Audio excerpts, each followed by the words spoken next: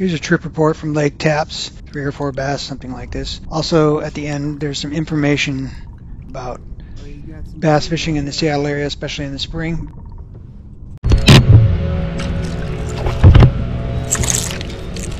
Square bill, smallmouth.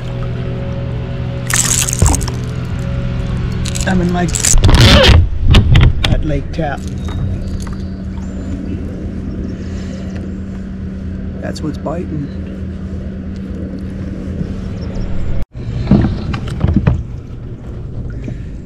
Lake Taps into the swamp frog water. Feels like I got a smallmouth.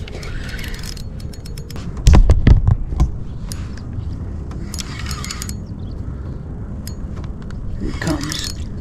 Oh yeah. A little bit bigger than usual.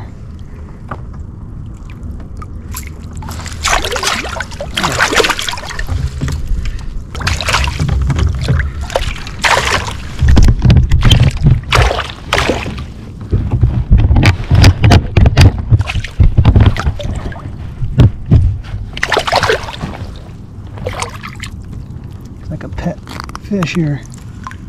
All right, nice little smallmouth, Lake Taps.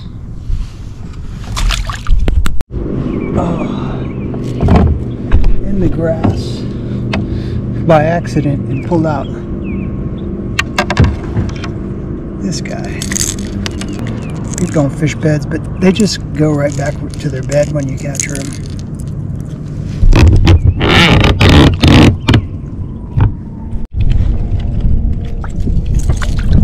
And another one.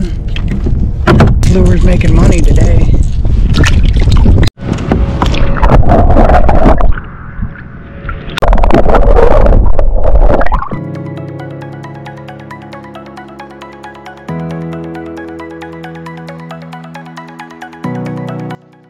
All right, here's some tips to help you catch some spring bass, and kind of in the general Seattle area.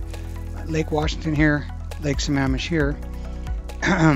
This bay here, Union Bay, near UW, real shallow. There's going to be bass there. I've caught my largest smallmouth ever on the south of this 520 bridge here. As I've highlighted before, the area around the East I-90 bridge, real shallow area. This whole area near the yacht club, there's a bunch of lily pads back in here. It's going to be hot for largemouth if you can deal with the weeds. That takes effort, skill, and little luck. I also will troll under the bridge, both sides of the bridge. Another area is near Proctor Landing off Mercer Island. South of there, there's a very small area that I've caught a lot of smallmouth. Both sides of the bridge there too. And on Lake Sammamish, the north end right here, near north of Idlewood Park, lily pads, largemouth and smallmouth. And then also the south area near the Lake Sammamish State Park on the southern shores, you'll find bass there in the spring. But particularly I look for areas that are south facing. They're going to receive more sunshine than something that might be north facing. Recently on Lake Taps, I was catching bass in this area here, Island B, and on the, I guess on the Scout and Interlake Island areas. I navigated. I didn't catch anything on there, but I saw some guys fishing over here on the northeast end of Interlake Island. I didn't want to bother them because I saw something that I liked better, but obviously there was 2 boats there and they weren't together, it didn't seem.